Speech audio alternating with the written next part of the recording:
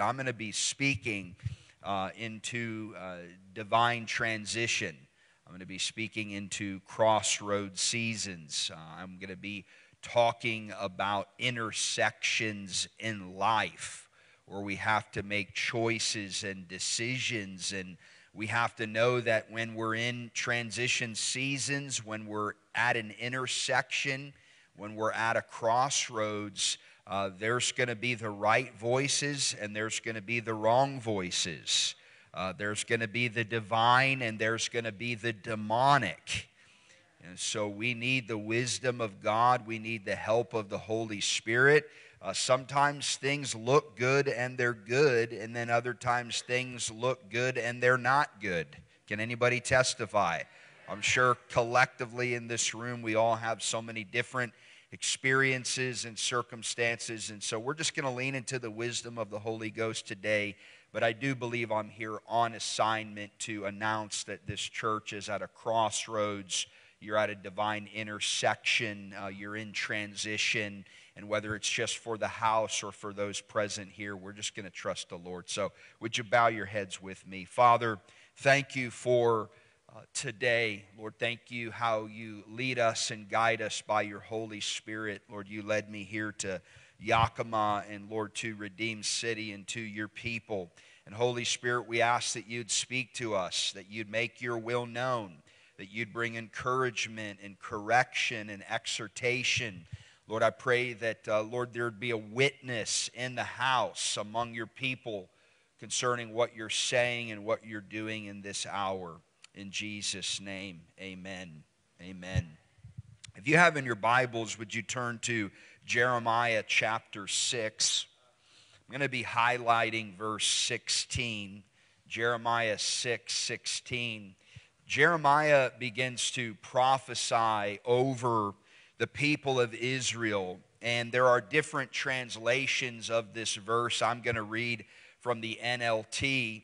But it says, stand at the crossroads. Some translations say, stand at the ways, W-A-Y-S, or stand at the crossroads and look, ask for the old paths.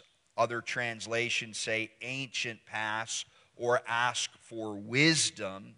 Ask where the good way is, and you will find rest for your souls. So he says, stand at a crossroads, stand at a season of transition, stand at an intersection, and ask for wisdom. Ask where the good way is. Ask, Lord, do I go left? Do I go right? Have I gone down a path that maybe I recognize it's not from you? I can just testify, maybe it's just being a man. Maybe it's just being a human being, but it takes real humility to confess when you're wrong. You don't need your wife to say amen, brother. You need to say amen, right? Sometimes we just, where are we going, honey? It's like, can we just stop and ask for, no, I know where I'm going. And an hour later, we're just driving around and we're unwilling to ask for help and ask for directions or turn around because of our pride. We are going to touch on that today. It's our pride, oftentimes our need to be right, our need to have the final say, our unwillingness to humble ourselves and confess maybe we missed it, that oftentimes hinders us from that new season that God has for us. So it says, where the good way is, walk in it, and you will find rest for your soul. There is rest and there is peace in the will of God. Hear me, the Bible says strive to enter into his rest. But once you get into his rest, there's peace. When you are in the will of God, you will feel his pleasure upon your life. You might have to work and strive to get into his will, but when you're walking in the will of God, it brings peace, it brings rest for your soul. Some of you this morning, you just need a Holy Ghost checkup. You need to check into the divine physician's office and ask yourself, how do I feel? Am I at peace with God? Am I enjoying His rest, or does it feel chaotic? Am I full of worry and concern? All of those things could be indicator that we might need to reevaluate where we're at with Him. As I look across the Scriptures and I begin to take note of crossroads and intersections and transitions, what I have oftentimes found in the Scriptures, and specifically my own life, and this is primarily one of the main points that I have for you today, is that when you find your tribe, you will find your destiny. I believe that the will of God is directly tied to human relationships. I believe that the will of God is directly tied to friendships, divine connections, divine appointments. In other words, I'll say it to you another way, right alignments produce holy assignments. Many people cannot find the will of God because they're not in the right alignment with human relationships.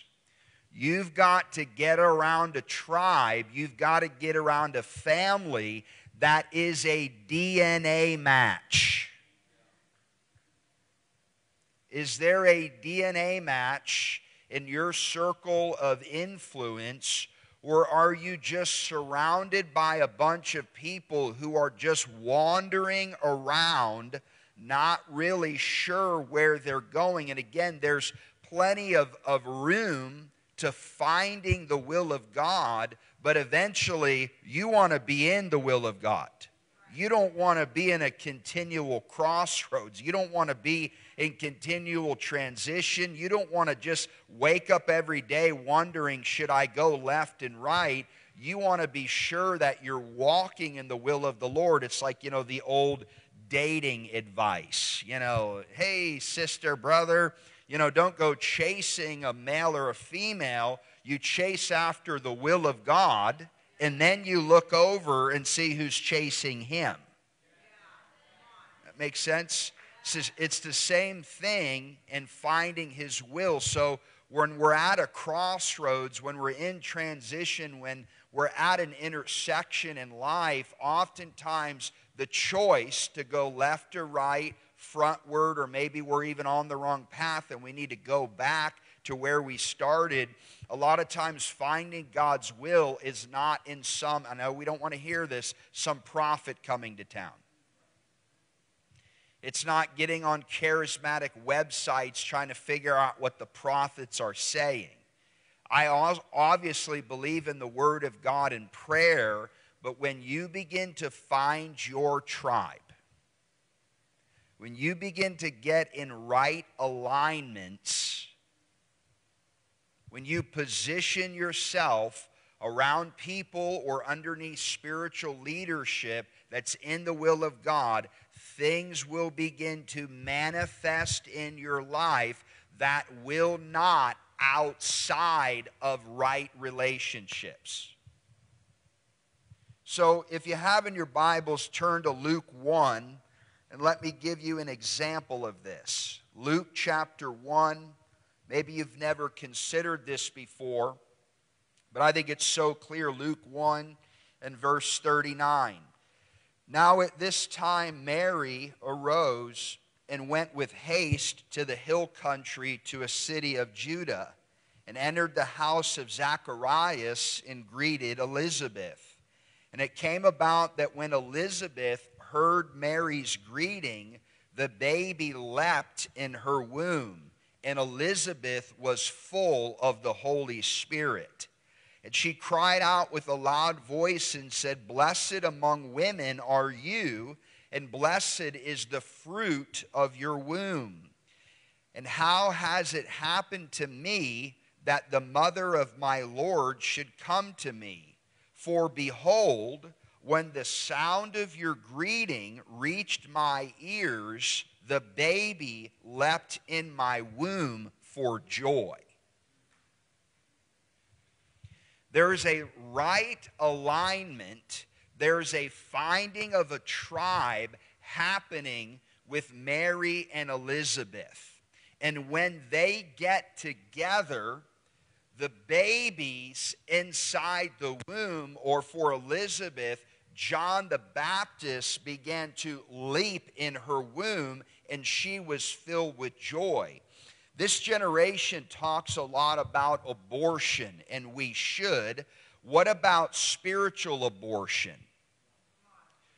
What about the people that are hanging around the wrong tribe and it's killing the baby you're carrying? See, everybody in this room, you have a baby inside you. There's a grace, there's a call, there's a DNA, there's something in you that God has put inside of you, and we're on a journey. Many of you are at a crossroads right now, and you need to begin to ask the Lord, who do I need to come into alignment with? Who do I need to come into divine friendship with so that they can begin to cause life and joy in my life, rather than hanging around people who are trying to kill off what God has placed inside of me?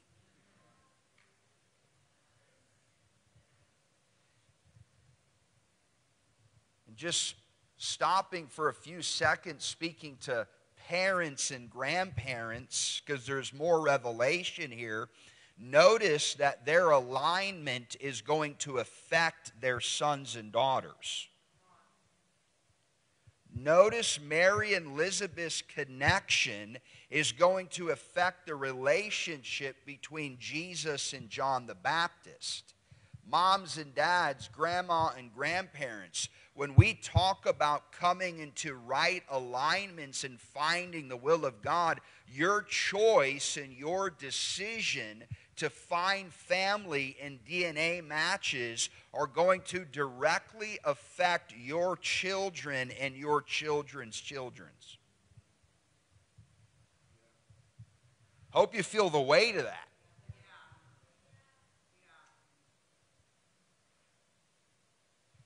This is not just kind of like wandering around. Well, what happens, happens.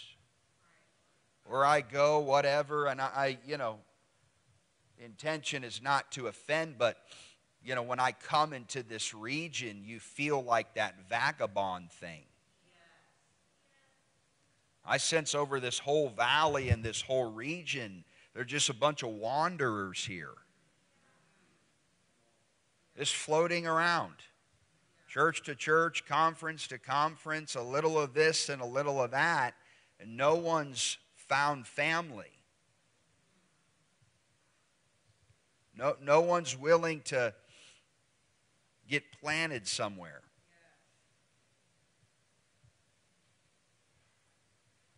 So I believe that the Lord is calling this church to consider the crossroads that you're at, the alignments that you have. Look in your inner circle. I want to say something to you. God allows tribes, but He's not into tribalism.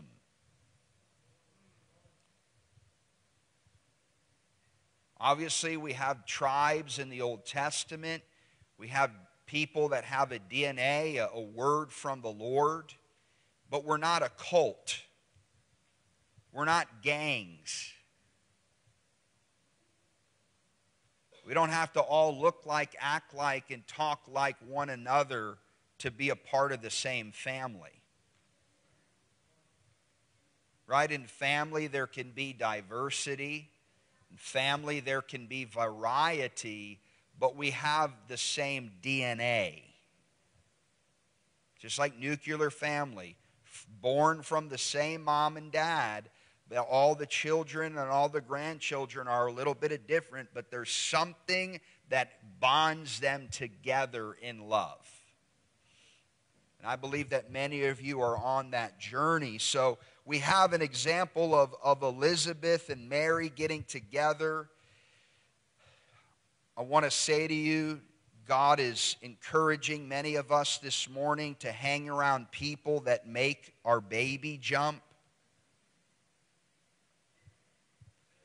The Lord is also warning us, according to 1 Corinthians 15:33, do not be deceived. Bad company corrupts good character.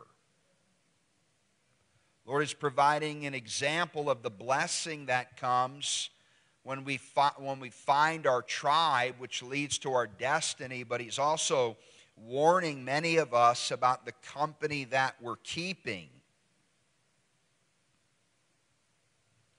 It's very interesting when you look at some of the storylines, some of these intersections and these crossroads in the Scriptures of God seemingly bringing people together and their lives being dramatically shifted because of that.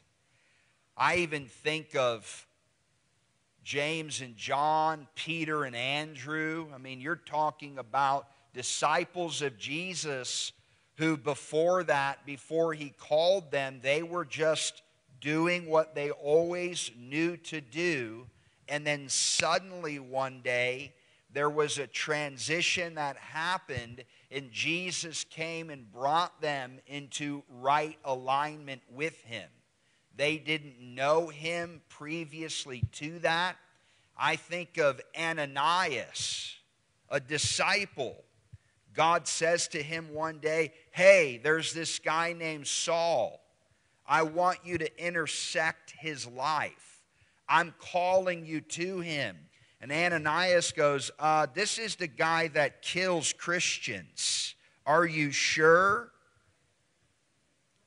God is going to call you to people who might not even be who you think you're supposed to go to. God might use you to intersect someone's life, but again, not to conform to their ideology, but to be sent to them as a divine messenger of reconciliation to bring them into the family of God.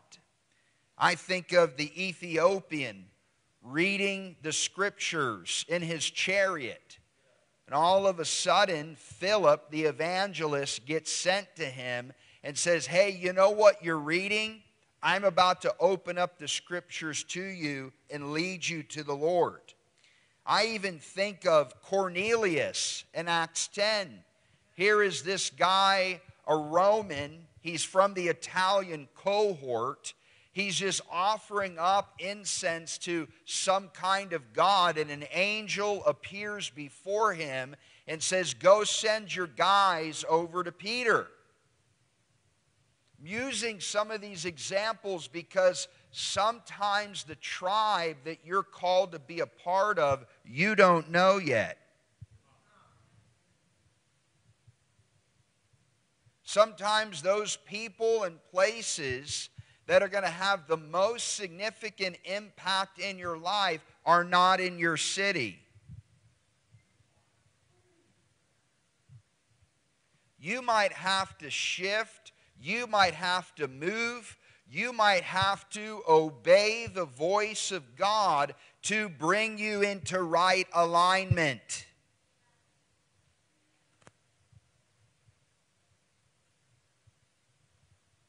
I remember reading a Charisma magazine article years ago, about 13 years ago.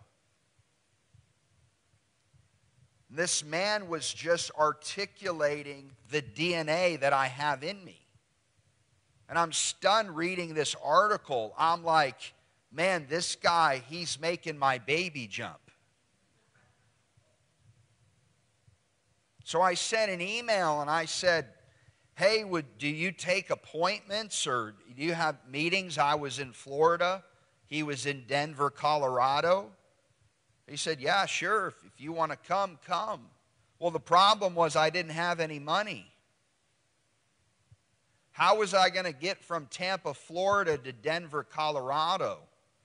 Well, I trusted God and knew that He had a divine appointment for me, a divine connection when I was at a crossroads in my life. So a miraculous story of events. I literally get a random check from somebody for $1,400. I buy a plane ticket and a rental car, and I show up at this person's church. Little did I know that that person would become a spiritual father. But notice how he didn't come to my town. Notice how everything was on my end to step out in faith and believe the Lord that if there was something stirring inside of me, I had to reposition myself. I had to partner with the Lord to see divine alignment come. Sometimes and oftentimes, those right connections, those divine appointments, it's going to take some stretching. It's going to take some sowing of finances. It's going to take a lot of us to get where God wants us to get to. So, Lord, open up our eyes this morning.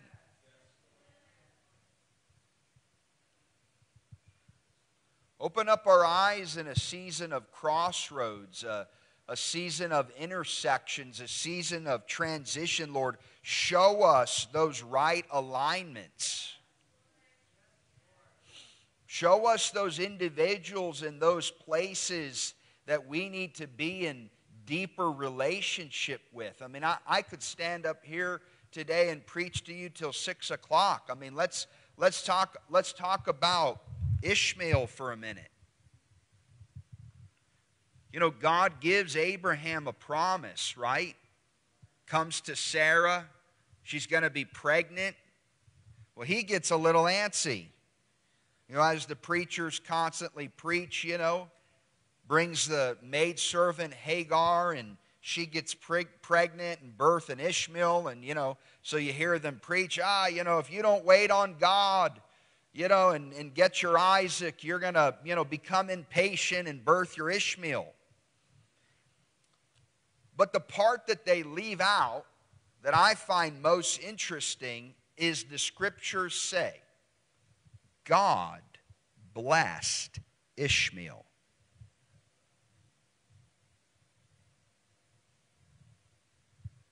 See, in our mind, we think, wait a minute.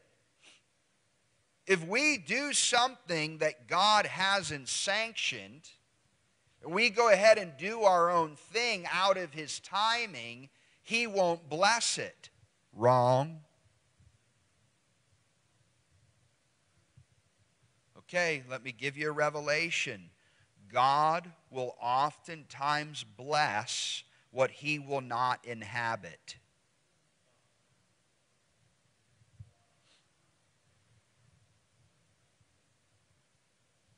God will oftentimes bless what He will not inhabit. So God blesses Ishmael, but with Isaac, He comes into covenant.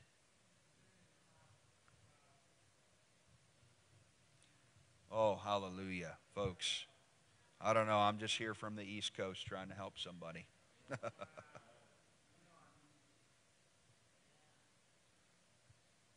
Do we want to settle for God's blessing, or do we want to walk in covenant with Him? Do we just want to say, oh, the Lord's blessing this church, He's blessing my... Yeah, but do you have covenant with Him? What does covenant require? Ready? Cutting. When you're in covenant relationship with people, we grant them the right to cut us.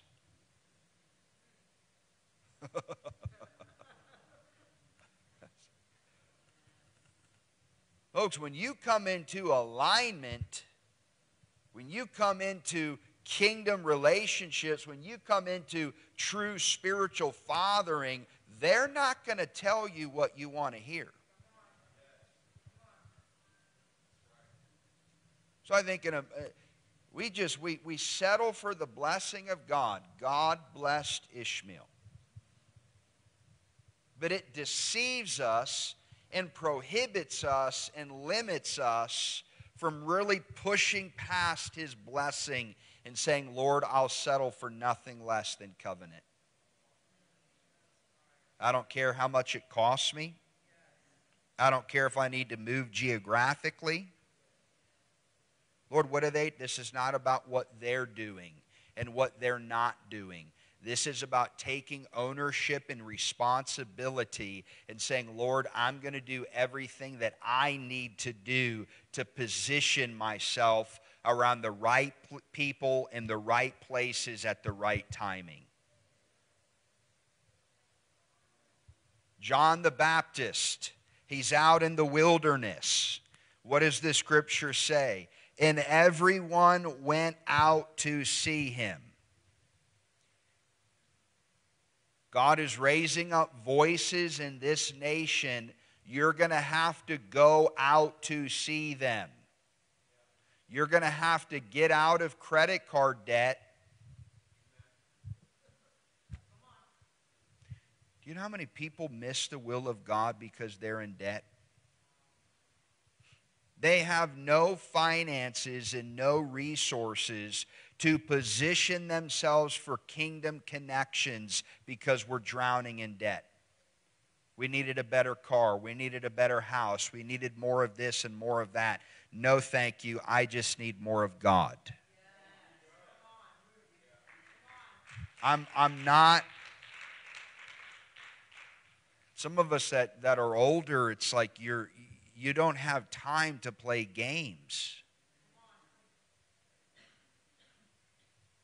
You feel that in this nation. It's like I don't want to do church anymore. I'm not looking to spend all my time hanging around people who don't want to pursue God with all their might.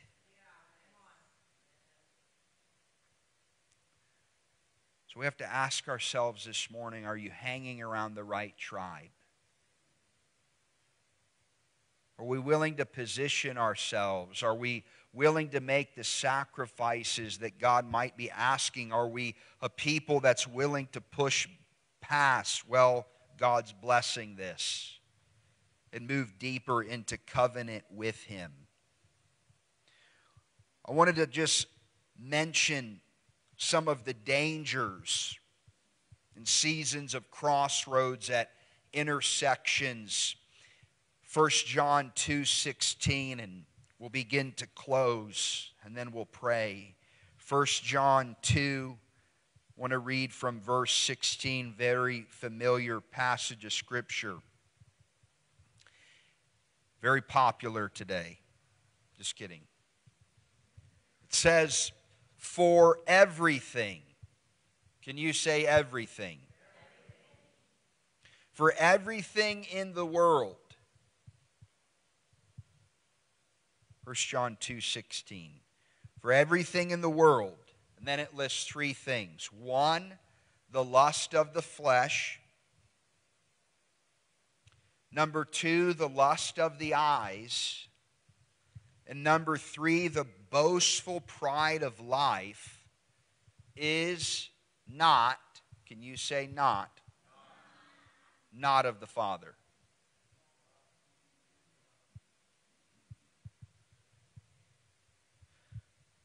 So when we reach Crossroads, and that's why I'm here today, I'm announcing over this church, and many of us here, you're at a crossroads. You're at a place of transition.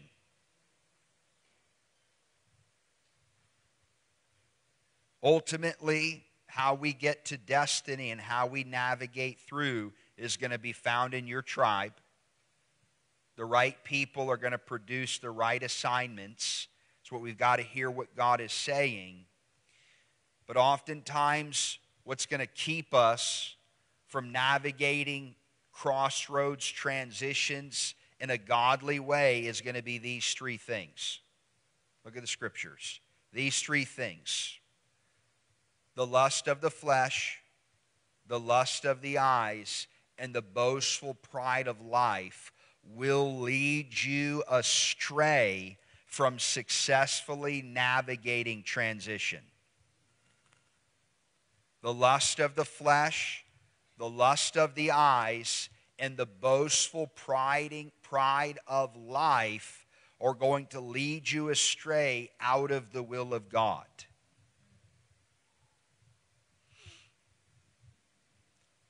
The lust of the flesh. Well, we know that the scriptures talk about the works or the deeds of the flesh: strife, jealousy, anger, witchcraft, selfish ambition, drunkenness, dissension or division, competition, rivalry. All of these things, the lust of the flesh, when we're standing at the crossroads, when we're in a season of transition, when we're at an intersection, God is saying to many of us today, beware of the lust of the flesh. Beware of the strife, the jealousy, the anger, the selfish ambition.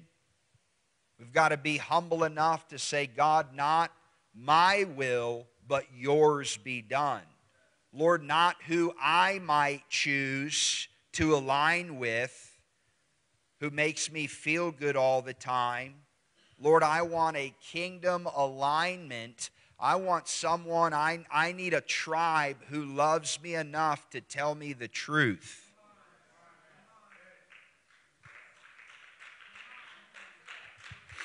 But again, I'm not talking about, oh, God bless this. I'm talking about covenant, family. And then the lust of the eyes. It's pretty self-explanatory, probably what Abraham fell into. We know that David and Bathsheba, very clear there, right? He missed it. Read the scriptures. When it was the season or the times for the kings to go out to war, David said, how about a vacation? And it was his little vacation that led to adultery and murder. Folks, I don't feel like in a real preachy mood this morning and trying to stir you up into some emotional experience. But many of us can look at our lives and realize, wow, it was going left and not right. That cost me years. Years. It was the wrong friendship that cost me my children. It was the wrong marriage. It was what we're talking about this morning has massive consequences. This is what I love about Jesus. He wasn't trying to rush people to get saved. Jesus preached, count the cost. That's what the prophet Jeremiah is saying. Stand at the crossroads and don't get in a hurry. You need to look. What does that mean? You need to look around. You need to get honest. You need to get vulnerable. You need to put options on the table. You need to quit playing religious games. You say, Lord, this is where I'm at. This is where this church is at. This is where my family's at. Lord, we're putting everything and we're standing and we're looking. And we're evaluating and we're saying, Lord, everything's on the table in my life. And as good American Christians, most of the time, we're willing to give Him everything but our finances.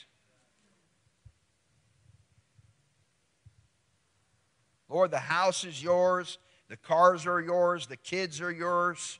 Lord, mold me, shape me, use me. Lord, I just don't want to miss you in this generation. That's my deepest heart's cry.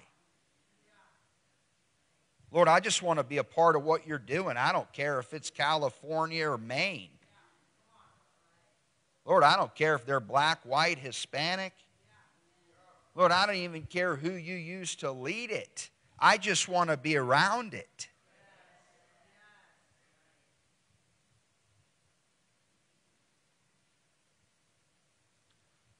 I really feel like the Lord is, it might come across funny, but like He's crucifying the buts.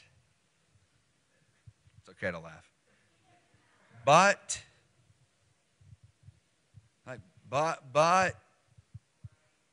and He's do this, but.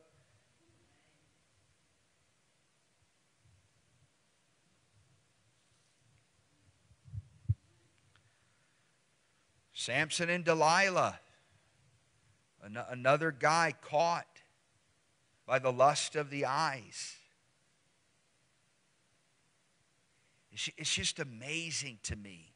Like, as long as we remain in the boat, there's no waves. But the moment you begin to make right choices in seasons of crossroads, all hell breaks loose. It's just like Jezebel pops out of nowhere.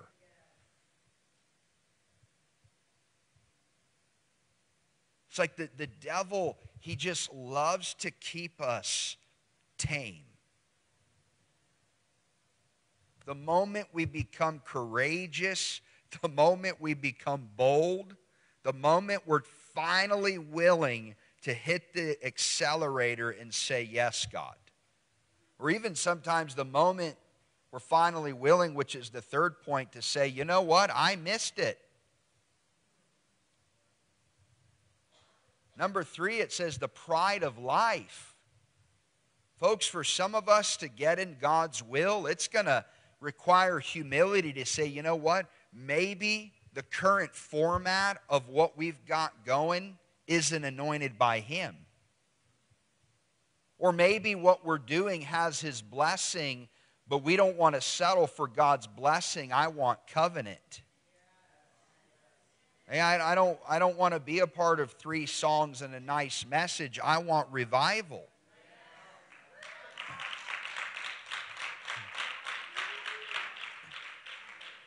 But the cost of revival involves repentance, not you falling down on the floor every Sunday and getting another word.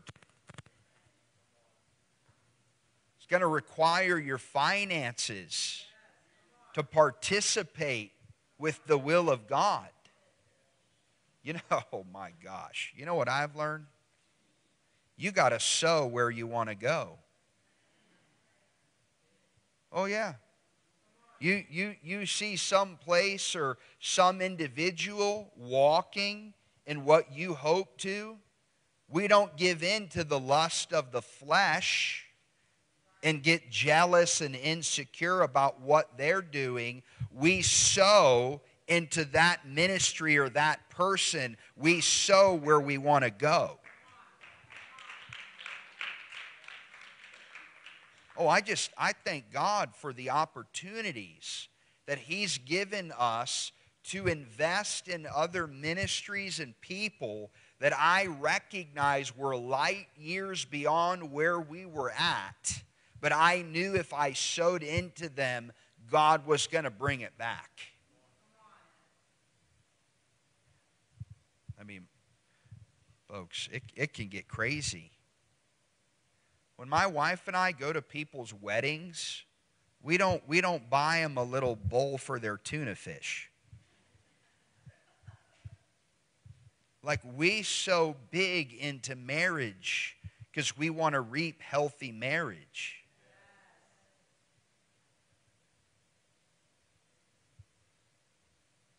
I just even feel right now the Lord wants, I'm not going to take up an offering, don't get scared. But I feel like the Lord wants to stir up kingdom generosity in this room.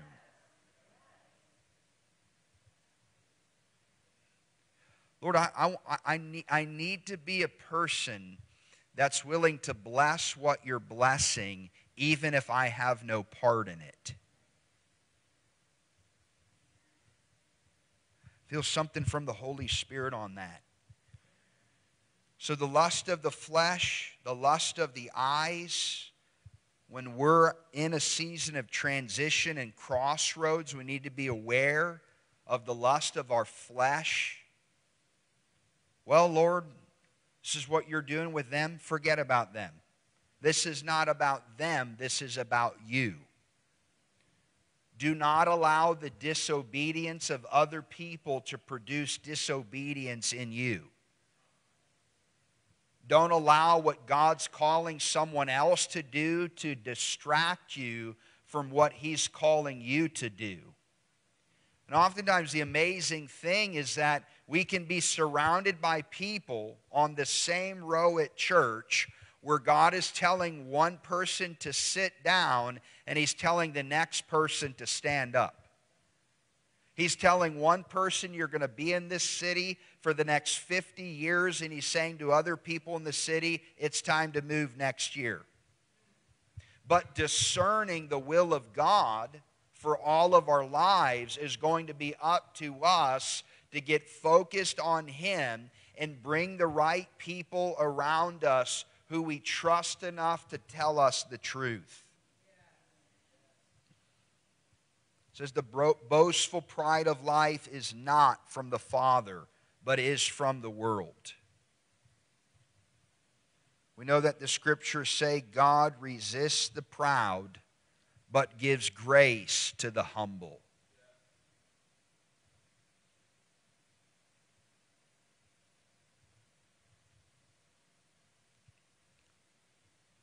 Parents, grandparents, you know what's going to impact your kids and your grandkids? Not you being right all the time,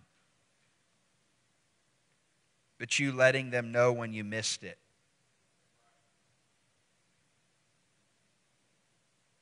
It's not you having to have the right answers all the time. It's you being willing to say, I don't know. What if we modeled dependence on God to people? Honey, I don't know where the provision's going to come from, but God does. Honey, I'm not really sure what's going on in this season with these people, but I know that God does.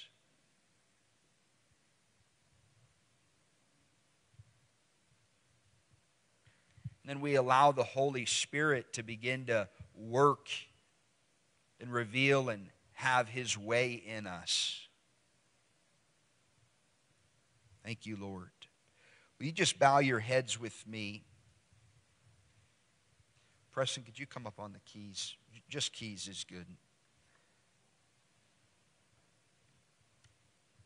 Thank you, Lord.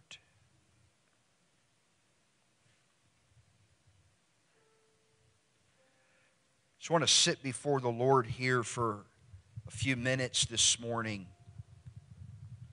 Just posture our lives, our hearts before Him.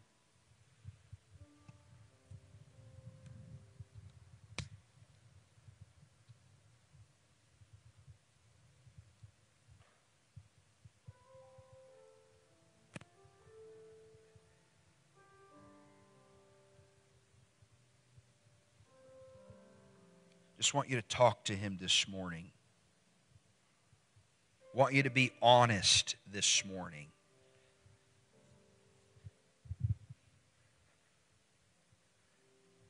Pharisees just pray long-winded prayers.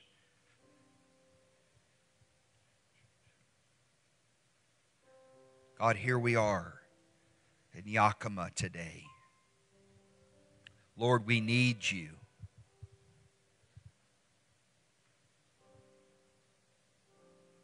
If we don't have a prayer life, what that says to You is, I don't need You. Lord, if it's getting back to the place of prayer, modeling our need for You, God, would You draw us to the secret place? Lord, for some of us, Lord, I'm asking that You would begin to connect us to the right people and disconnect us to the wrong people. Lord, I pray for a binding and a loosing in this room. Lord, that you would loose us from unholy alliances and that you would bind us together.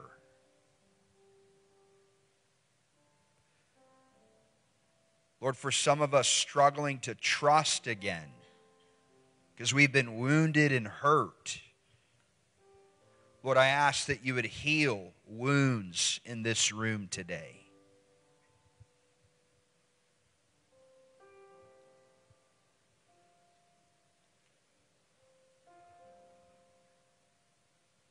Yeah, there's something on that. Lord, I just pray for an oil of forgiveness in this room.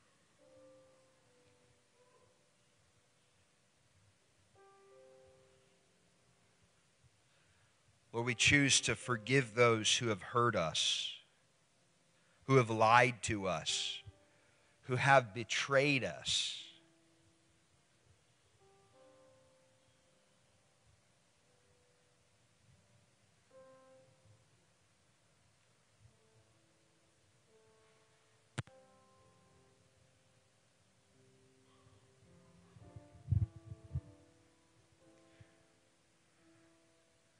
And I want to encourage you just to be real, just to be honest. Lord, here we are. Here's how I'm feeling. Give him your fears.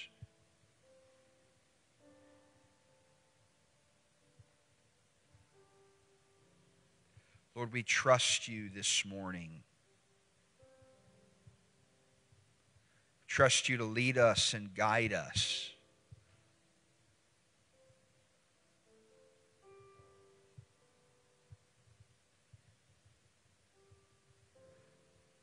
I hear the Lord saying, I'm shutting some things down. I'm opening some things up. I'm closing the book. I feel like even for some of you, this is not just even about the beginning or ending of a chapter. This is a book being closed.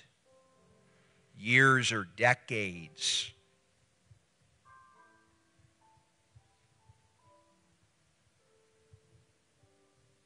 Lord, where books need to close and new books need to be opened. Lord, we thank you for that.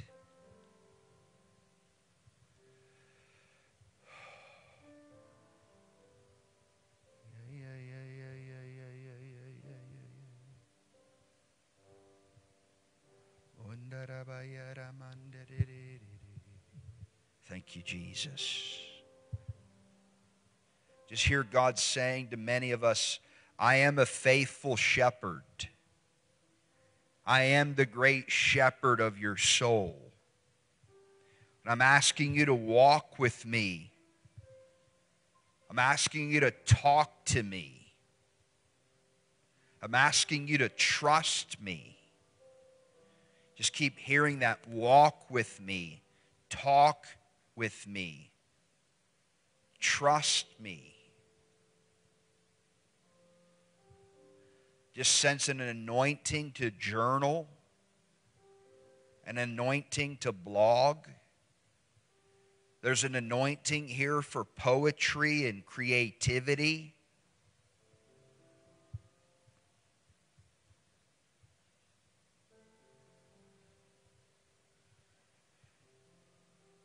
And I just pray over anyone here today that's stuck.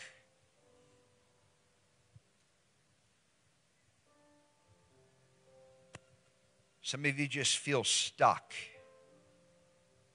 Some of you are paralyzed in the spirit. The hand of Jesus is reaching out, inviting you to get up and walk.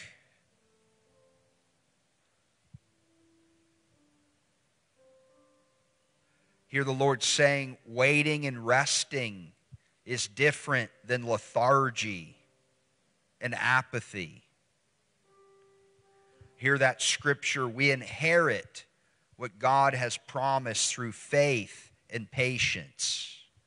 Lord, I pray in the waiting we wouldn't grow lazy.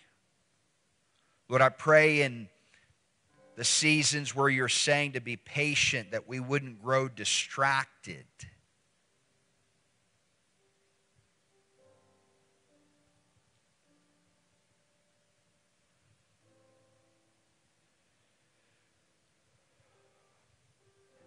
I want to pray finally over grace.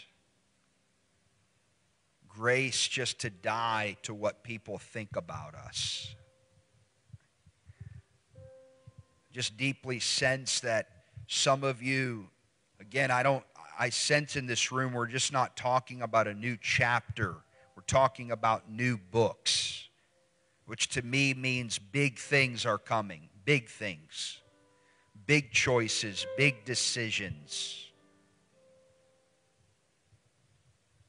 But let's just address this before the Lord. God, if you're asking us to do something, and what's keeping us from obeying is the thoughts of what will people think.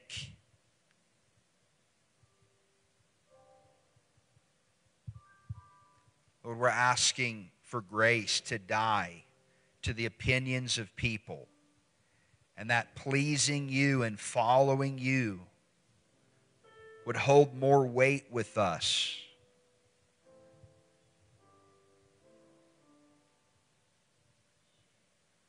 Lord, I pray for the gift of courage this morning. Grace to obey you.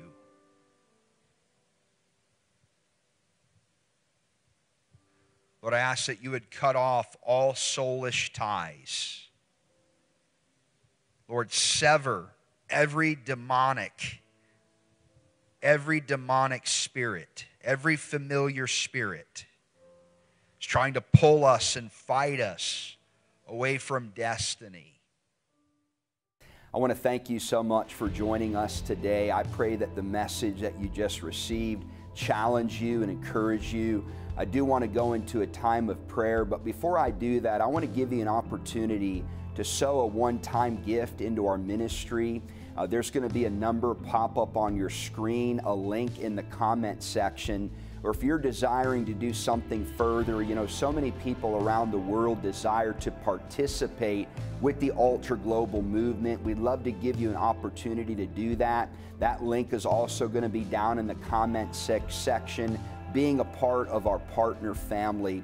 Let's pray now. God, thank you for those who have watched today, who you've refreshed and challenged and encouraged. Lord, we lift up the prayer requests. We lift up the gifts, the partners that are even joining right now. Lord, we thank you for what you're doing in the earth. You're readying your bride for your coming. You're bringing in a harvest of souls. And Lord, you're touching even the prayer requests being offered right now. We just ask all these things in the name of Jesus, we pray. Amen. Thank you so much.